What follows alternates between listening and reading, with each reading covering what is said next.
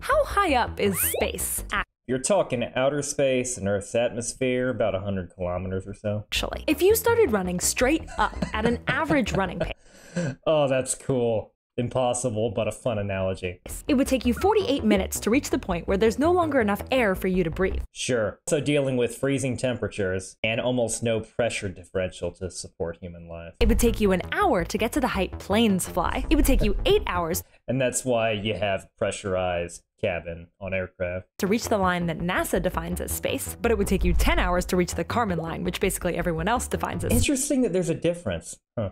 space. Just above this line is where Blue Origin has taken passengers. You'd reach that in another 20 to 30 minutes. If you kept going for 16 total hours, Now this process is kind of like withdrawing a control rod in a nuclear plant. Because at first, small changes make a big difference, like loss of oxygen, loss of temperature, and when you raise the control rod slightly, neutron flux increases sharply.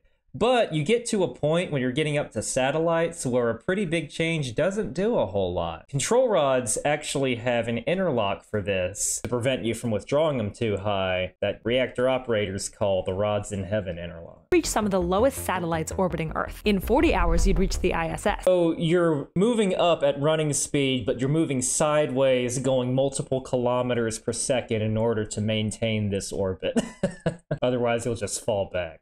At 55 hours, you'd reach the average altitude of Starlink satellites. And after Sure. 3,500 hours, or almost 146 days of running, you'd reach the farthest satellites orbiting Earth. Artificial, not counting the moon.